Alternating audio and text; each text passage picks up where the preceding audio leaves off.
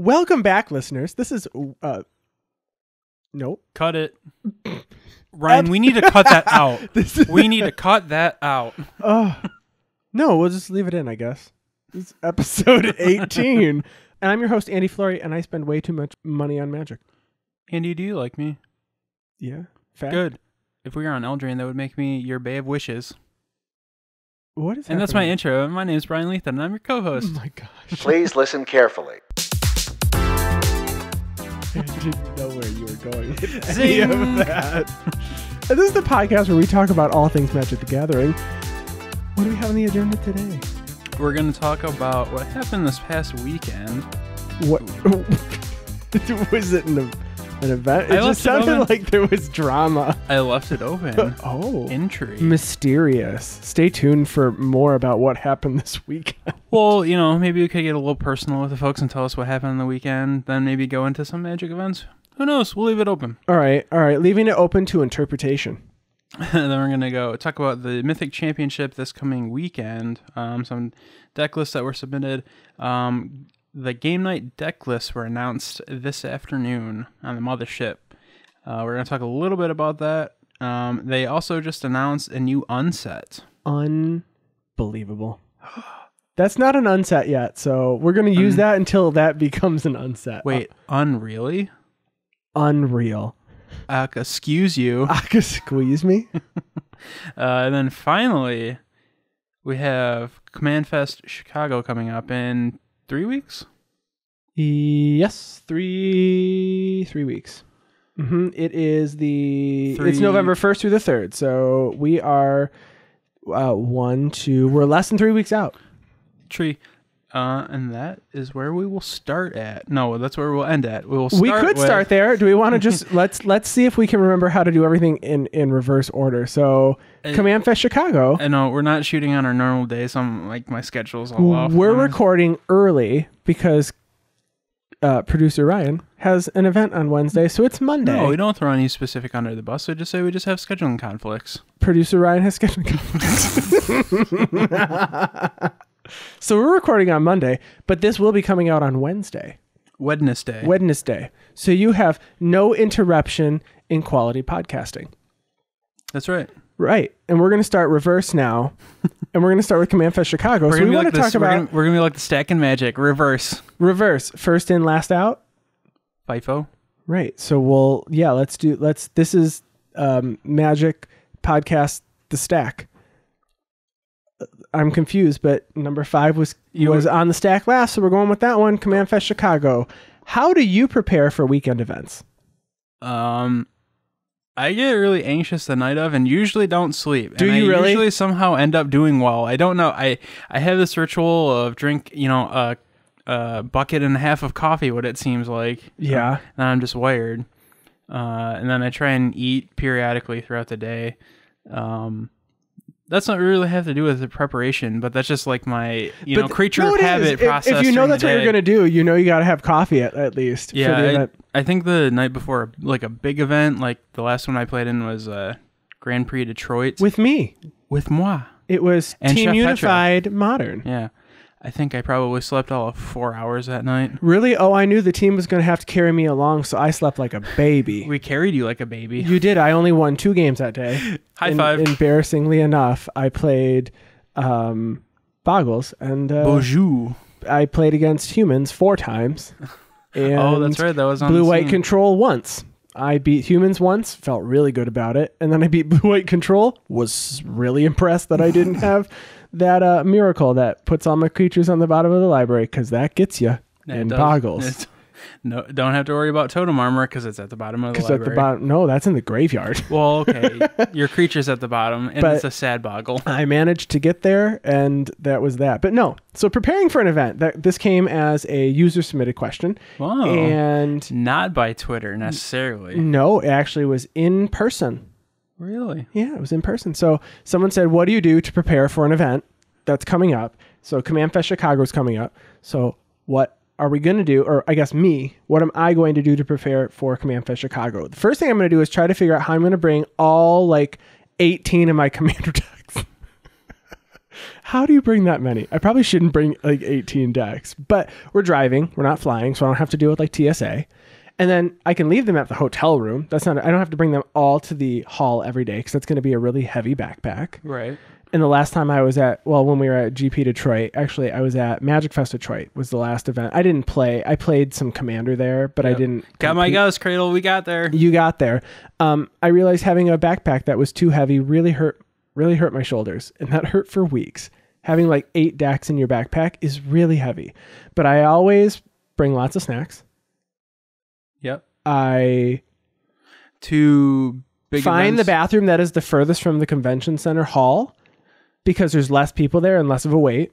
So when we were at Kobo down in Detroit, TCF Center now, excuse you. Oh, yeah, it changed its name. Yeah. When we were there, I found like the furthest bathroom because there's like no one ever there, and that's great.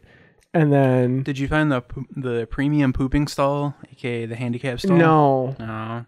You're not living life until you find that out. Is there one at every? Do you think there's one of those everywhere? I would hope so. A premium one? Otherwise, you're going against municipality and state ordinance. Well, but you said premium. They might all just be meh. You think there's a premium bathroom stall in every? Well, even if the premium quote unquote is just clean, premium, maybe it's just clean, really like spotless. That's a premium. Yeah, that's what we call 2-0ing life. 2-0ing life. You need to give that janitor a high five after he washes his hands.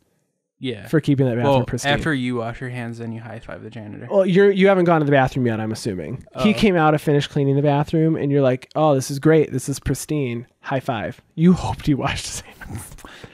But in my story, you did both wash your hands, so mine. So actually, yours is better. So mine resolves first because reverse order. Yeah.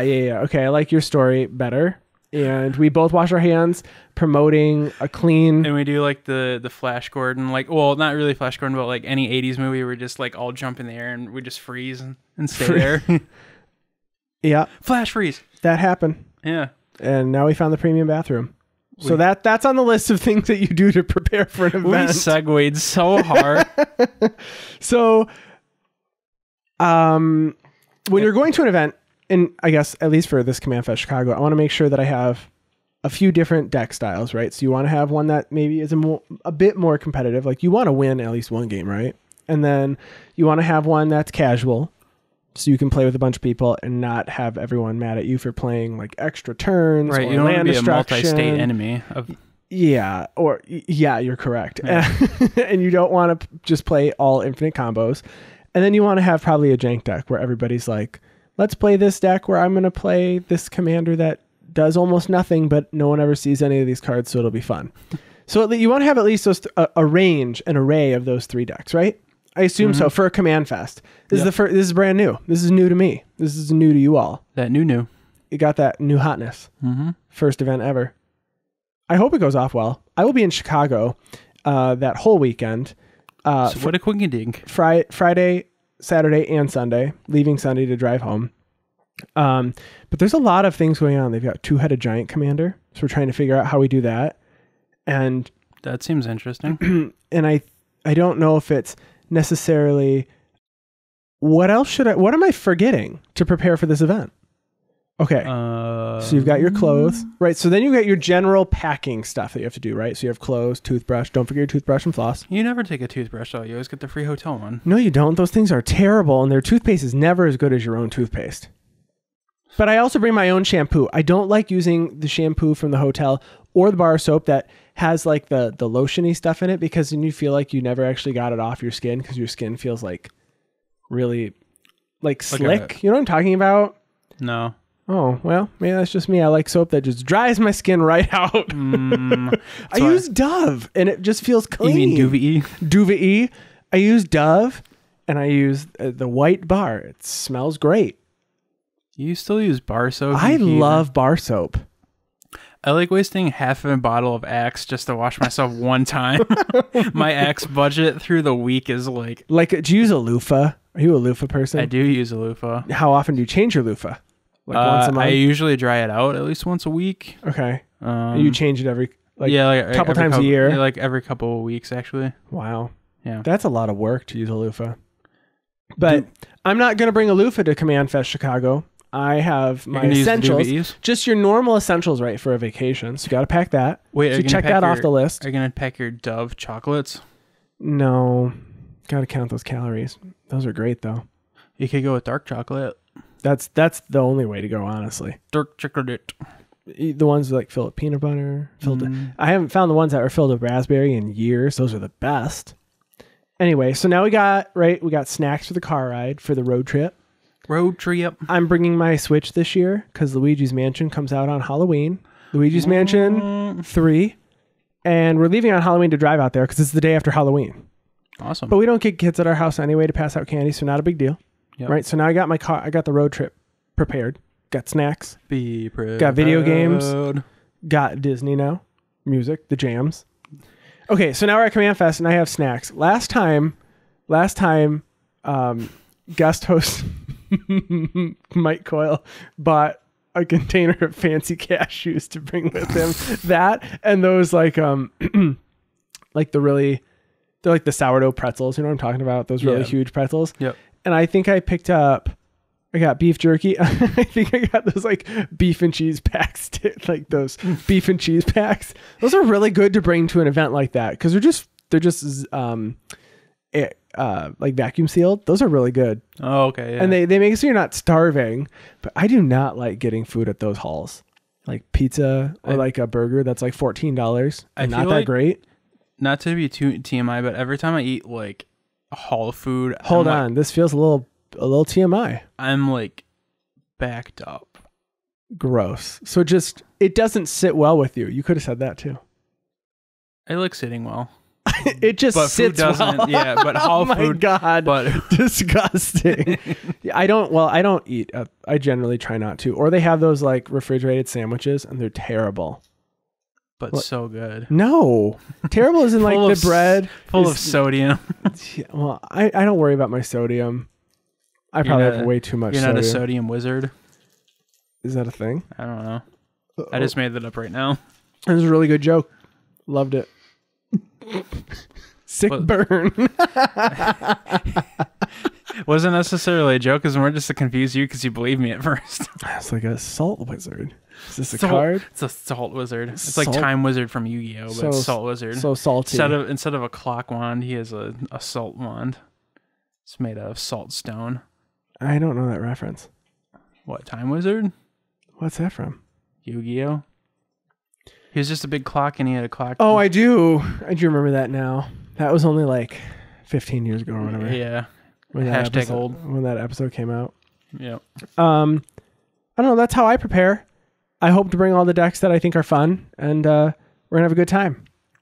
Having a good time. If you have tips and tricks to preparing, I'm sorry, I just keep interrupting you with my beautiful music. I'm a okay. So Supersonic onto you. That was Can't stop me. Yeah, that was the song. That was my senior song that we graduated to. Are you serious? Is it Don't Stop Me Now? Don't Stop Me Now. Yeah, that was the song we graduated to. That's much better than our graduation song. That's what I heard. It was Bittersweet Symphony, which, beautiful song. Doesn't really go with graduation because it's a song about suicide. At least it wasn't the song Graduation by Vitamin C. Fair enough. Because that's a cliche. We have an unset that's coming out in February of 2020. Unsanctioned comes out this winter. Because winter is February. I'm not saying spring. Like I messed up a few weeks ago talking about future sets. It's actually a box set, so it's not a full set. That smells awfully close to CCG rather than TCG. Collectible card game instead of trading card game. Right. So it says Unsanctioned is a pre-constructed silver bordered experience. That's what it says. So it says it contains 16 brand new uncards to trip your untrigger, and plus the reprinting of beloved uncards from previous unsets. It's unbelievable. Oh wait, they did say that here. Well, I didn't get the joke here, I guess, but I thought I was funny earlier. I guess I'm not. It says it also comes with. I'm dying over it. Oh, Bryan is really enjoying this. Yeah. Unsanctioned unsanctioned. Unsanctioned. Unsanctioned also comes with a new full art black bordered basic lands that will do the online proud, with a new unstyle and new art. Each unsanctioned comes with the following. So each copy of it, it's like a box set. So 5 30-card decks, 2 6-sided dice, 10 double-sided tokens, 10 full art basic lands, 5 regular and 5 premium, and 1 reusable box. Reusable. Well, I don't know if you're just going to... I assume you're just going to put all the decks back in the box. And that's what you're going to use it for multiple times. I mean, I guess you could take it out and use it for other things. But It's just a cardboard box. Who just takes the deck out and then plays it and puts it back in the box? What kind of monster is that? To be fair, I do have the Commander Anthology 2 set, and I actually put all the decks back inside those little boxes, back inside the full box. You're a monster! It's good for storage. That was a very good Throne of Eldraine reference in Shrek. Don't tell him anything! So it says Unsanctioned will be available worldwide in English and will be available in local game stores, mass market stores, and online. It does not mention anything other than English here. I don't know what you're going to do, Brian. Label me uninterested. Oh, that was a good one. Yeah, so, but it'll be available. Can't stop me now. Available in local game stores, mass market stores, and online. So that's exciting. I do like the unsets. I wish they were legal in Commander. Maybe not all of them, but I don't think they would all be broken in Commander. There are some fun cards that do some ridiculous things. I wish they would make Urza's head legal. Honestly, I kind of do too, because you can go to that website, click the button, and see so many other Planeswalker abilities that never get used. Because you never really want it. Well, no, during Mono Red October right now, you are supposed to play the original Tibble, and you're supposed to always plus it. No. Okay. Yeah. So, but yes, the original Tibble is likely the one commander that doesn't ever get used. But that's that for that set. We also have the Game Night set. The deck lists were announced this week. Oh, yeah. So today on the Mothership, aka dailymtg.com, it was announced that on November 16th, the 2019 Game Night set would be released. It's marketed as an out-of-box, ready-to-play multiplayer experience, and it will include 5 new cards, 1 for each color. So many new experiences. I know. Unset was an experience. Game Nights is an experience. Doesn't it, like their marketing lately, doesn't it sound like college graduation with new experiences? That's just college in general. That's true. A new experience. No one asks your homework. New experience. It's marketed as an out-of-the-box, ready-to-play multiplayer experience. Yeah. Okay, so there's Who is this for? Who is the Game Nights for? I'm just curious. Is this for new players? For people who are looking for just a casual night of Magic? I actually don't know who they're marketing this to. It's an enchanted evening of casual Magic play. Is that how you would market this? Sure. I mean, it's coming out 2 months before Christmas, so it'd be a great starter set for any kid who is like, I want to play Magic. Sure. Or it's just like, for old fogies like us, just like, I'm tired of playing my Urza commander and, whomping on everybody else at the game night. Do you play Urza as a commander? I don't. I disguise it as Sai. I've never even... I played against the Urza deck one time. Was it miserable? No, because all 3 people went against the Urza player immediately, and then they didn't do anything. So oh, nice. I've never experienced the full force. The full might of Urza. So the 5 new cards is the white one is Highcliff Felidar, which costs 5 and 2 white, is a cat beast with vigilance. When Highcliff Felidar enters the battlefield for each opponent, choose a creature with the greatest power amongst creatures that player controls, destroy those creatures, and it is a 5/5. So these are specifically multiplayer cards, which is very cool. Yeah. I like these. The blue one is Sphinx of Enlightenment, 4 and 2 blue, flying. When Sphinx of Enlightenment enters the battlefield, target opponent draws a card, and you draw 3 cards. And it's a 5/5 Sphinx. Also a 5/5. Hey, actually, no, they're not all 5/5s. Can't even shortcut. Keep going. Dang it! All right, so the black is Calculating Lich, which is 4 colorless, 2 black, zombie wizard, menace. When a creature attacks one of your opponents, that player loses 1 life. Also 5/5. That player The player's controller or that player? Oh, it's that player. Yeah. Okay. All right. The red is 4 and 2 red. It's called Fiendish Duo. It's a devil. First strike, if an opponent would deal damage to... if a sorcerer would deal damage to an opponent and deals double that damage to that player instead. This one is probably going to be used a lot in Commander, actually. Yeah, I mean, every red... It's great. Every red commander, I feel like that's popular, is almost... Dictate of the Twin Gods. Exactly. Put on a 5/5 creature. Furnace of Wrath. Furnace of Wrath. Yep. Earthshaker Giant is the green one. 4 colorless, 2 green. It is a giant druid. 6/6, the only one that's big. Yep. I guess 5/5's not small, but this one's the biggest one. And it has Trample. When Earthshaker Giant enters the battlefield, other creatures you control get +3/+3 and gain Trample until end of turn. So Overrun. Literally Overrun on the creature and cost 1 more. Yeah. So if you can do infinite blinks with like, what's the cat from the cons block? Like you pay 1 and a green and you bounce something to your hand. Oh, Teamer Sabertooth? Teamer Sabertooth. Yep. If you can just find a way to make lots of mana and bounce it like 2 or 3 times. I mean, you could do that with infinite mana, but then you're doing infinite. But if you can do bounce that a few times, that's real good. Mm-hmm. Yeah, good in like Yarick with Yarrick's ability. Everything gets +6/+6 and double trample. Yeah. Gross. But all of these decks, I won't go over all of them, but they'll have at least, let's see, 1, 2, looks like 3 or 4 rares in each. And there all seem to be cards printed within the last, I'd say, a couple of years.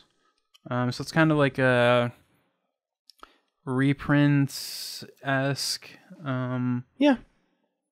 A cultivated game night, essentially. Yeah, exactly. That's a good way to put it. Should be fun. I bought the last one. Yeah. I had fun playing that. And some of those cards were really good in Commander, so. I feel like not a lot of people, I feel like some people bought them for Commander, but if it's just also a good casual, even playing field for all players to play. So I mean, I bought the Brawl deck so that I could play Commander. Yeah. Full Commander. Yeah. I mean, the Brawl decks, I mean, I'll play Brawl a few times, but I bought them to play Commander. It's the only way you can get them right now, unless you're buying singles. I ordered a Corvold. In Japanese. Yeah, they finally came way down in price. So. Oh, good. They are affordable. Mythic Championship 5 is coming this Friday. Really? October 18th. And the deck lists have been posted, and the deck lists might not surprise you. We have a lot of Golos.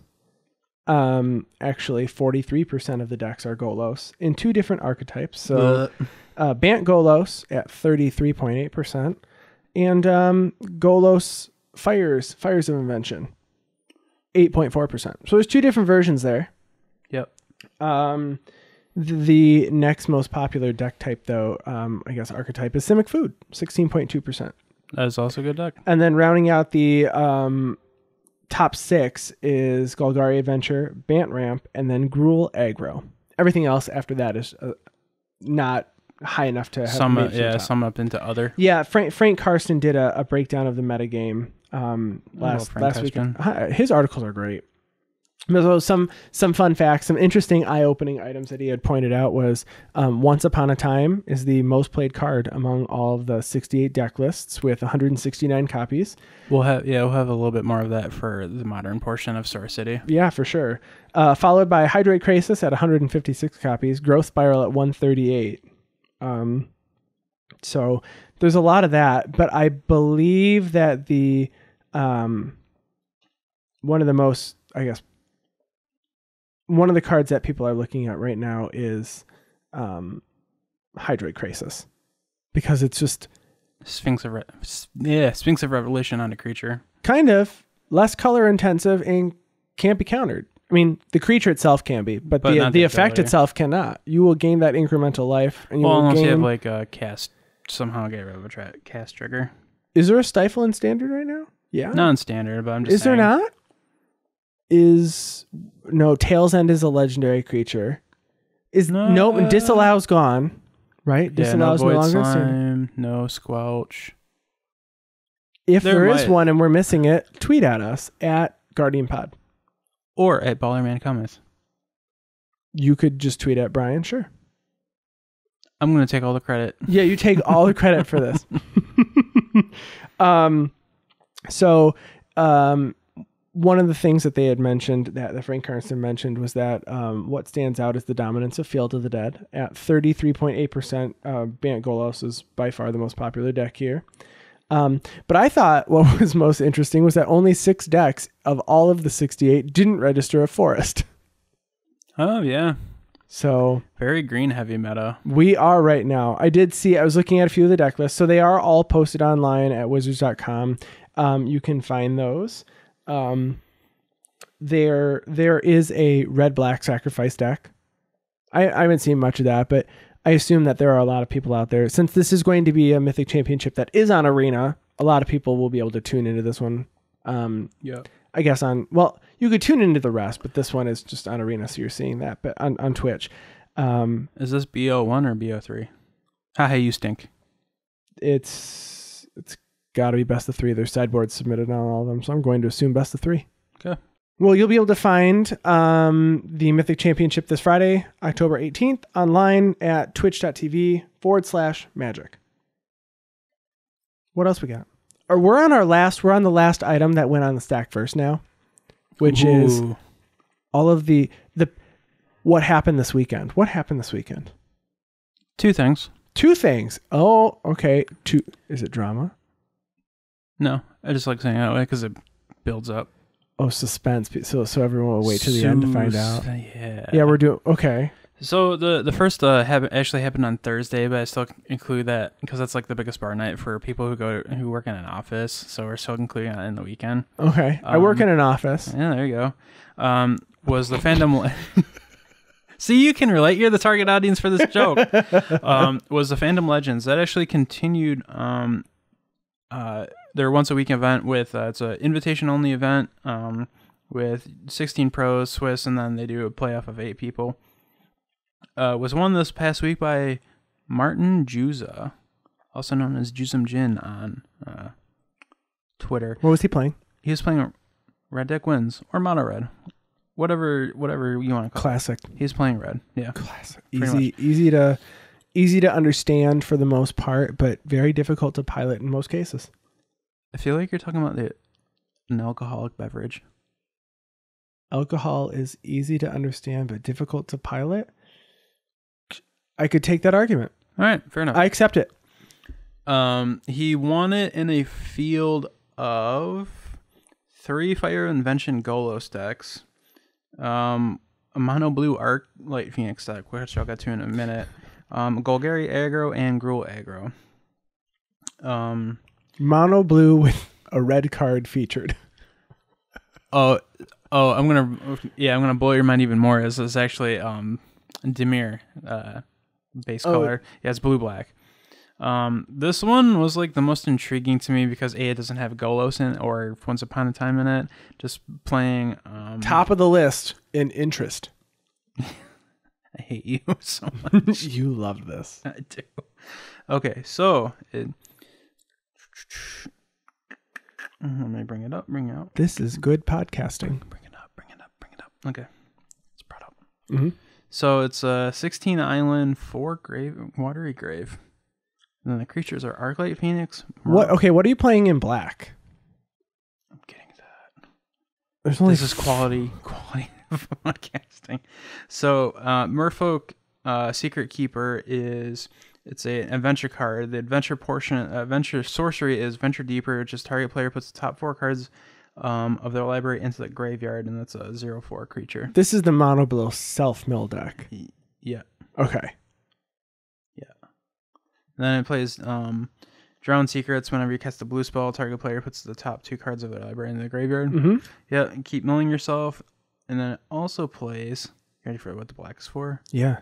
Do you know what it is? No, I actually don't. I have actually played against the mono blue part of this, and I've never seen black. So it's for the dispersal part of Discovery Dispersal. Okay. And Creeping Chill. Creeping Chill is when it hits your graveyard, you can exile it, an opponent loses 3 life, you gain 3 life. Mm-hmm. So like a portion of Dredge. So it's not going to Thought Erasure me on turn 2, 3, and possibly also on 4 to try to get a scoop out of me. Never fails. Never fails if you're playing Thought Erasure, having that on 2, 3, and 4. But yeah. And then it plays Ashiok. How do they win? What do they win with? Arclight Phoenix, them to death, and probably Narcomoeba as well. Okay. Incremental. So you are swinging. You have to swing. Yeah. You're not milling your opponent. You have to actually win through combat damage. Right. What happens if... I mean, you can technically mill them, but like that seems not... You're supposed to do it yourself so you can get your Narcomoebas and stuff in the graveyard. Right. To come out and play. I mean, then you play Maximize Altitude, which is... what is that? Target creature gets +1/+1 and gains flying until end of turn. Jumpstart. 1 blue sorcery. Oh, because you can discard a card to make it happen. Right. Okay. Unsummon. I'm assuming it's to unsummon your Merfolk Secret Keeper. To mill 4 again. Right. Yeah. It's a 0/4 defender otherwise. It's not that great. Yeah, mission briefing just kind of jumpstart all of your spells that you mill and or just... You just put it back in your hand with that, right? Or do you cast it from your graveyard? You cast it from your graveyard. Oh, okay. It's flashback. Sure. Quote unquote. Yeah. Well, I guess you surveil too, but also a decent synergy with Drowned Secrets. And then Golos continues to dominate every standard event that's in. There's 3 But it was only copies. 3 in the top 8. At least it wasn't like 5 or 6. That's or still, 7. Hold on. Like last week. Is that the 43% metric? Let's see. 8. Though it's under that 38% of the top 8 was some form of Golos. Yeah, that's a lot. Yeah. That is a lot. So this one was the Fires of Invention version, which splashes red for Fires of Invention because you ramp, and then you can play any spell or 2 spells basically per turn, for free as long as the converted mana cost is equal to or less than the number of lands you have in play. The turn you play it, though, if you play it as your second spell, you can't play anymore. If you play it as your first spell, you can only play 1 more spell, right? Right. So then... people are probably like, Andy, if you just read the card, it explains that. I did not need you to explain that to me. Yeah. That's what Andy's here for. Reading the card explains the card. RTC. Read the card. RTFC was our team last year. Read the card. Read the card. Actually, that does work really well for you. Yeah. But that was our team name for the last GP Detroit. Read the card. We had a lot of people give us a lot of compliments. We would sit down, we'd shake hands, introduce ourselves, and be like, I like your shirt. Thanks. Because I have to look at all your cards because I don't know how Modern works. Right. I like the guys who actually had also team shirts were like the only other people who had like designated designed and they weren't like a t-shirt from like their local store. It was like an actual, they made the design themselves. Yeah. Anyway, let's wrap this segment up so Andy can go. No, you can just finish. Just keep going. I just don't have to talk anymore. Just mark this so I don't say all this. They don't have to know that I left early. Yeah. Go. Golos. Go. Golos. So that wraps up the fandom legends. We're going to move on to the bigger event, which was the Star City Modern Open down in Indianapolis, which was won by Drake Sasser playing Gift Storm. It's funny that he won in a field of Once Upon a Time, which seems to be also taking over Modern. It's Once Upon a Time is played as a 4 of in most Amulet Titan decks now, as well as some Death Shadow variants. The top 8 included the deck that eventually won, which is Storm, 2 Amulet Titan, Burn, Jun's Death Shadow, Urza's Ascendancy combo, Green-White Eldrazi Tron, and Dredge. And let's actually go over. So day 2 actually had a pretty diverse field. Day 2 conversion rate, or metagame was Amulet Titan, Jund, and Urza Ascendancy all had right around 9% of the current meta. And then Mono Green Tron and Burn both had 8%. Are you filing around with me, Ryan? I'm trying my best. Well, I appreciate that. Andy kind of had to go, so we'll just wing it from here. Yeah, Andy dipped out without saying anything. Yeah, which I think is a little rude. Yeah, that's all right. We'll get him next week. We'll get him so good. And then second place we had with was Amulet Titan played by Will Pulliam, who's actually on Twitter known as Weird Land Guy. He is a master of this deck. And he was playing 4 copies of Once Upon a Time and Summoner's Pact. So getting his Primeval Titan, not so hard. Right? For sure. Yeah. Hell yeah. Heck yeah. I don't know. I'm not. You got nothing on Howie Mandel or anything no. like that? I'm not good at this part. I need Andy for this part. He's good at the sign-offs. Well, we're glad everyone joined us this week. We're sorry. This is not. I made you all come in 2 days early. Yeah. I feel like it's my fault. No. We're all good. We're all good. We adjust. We adapt. Overcome, improvise. Is that what it is? And Bearman Grills. Yeah, hell yeah. Heck yeah. Dang it. He's not here to censor me. I'm just so off today. I think hell's fine. That's right. Okay. I don't know. All right. Well, I think that'll pretty much do it for this week's episode. We apologize for quality control. We were just kind of like had to rush everything together. But anyway, thank you all for listening. You're all the best. If you'd like to contact us on Twitter, you can find our podcast on Twitter at GuardianPod. You can find Andy at ATFlory and me, Bryan, at Bowlerman Cometh. Also, take a look for the hashtag GuardianPod, Project Pod to find our posts and episodes. I'd like to hear from you to send along your comments and any topics you'd like us to talk about. We will go over those on the next episode. You can email us at guardianprojectpod@gmail.com. This is Bryan, aka Ballerman Cometh, signing off. Bye! Bye.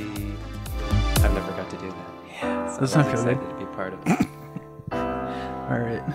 Okay. Woo. That felt. You've never done the end I part. know. Feel complete in my life now. What a short episode.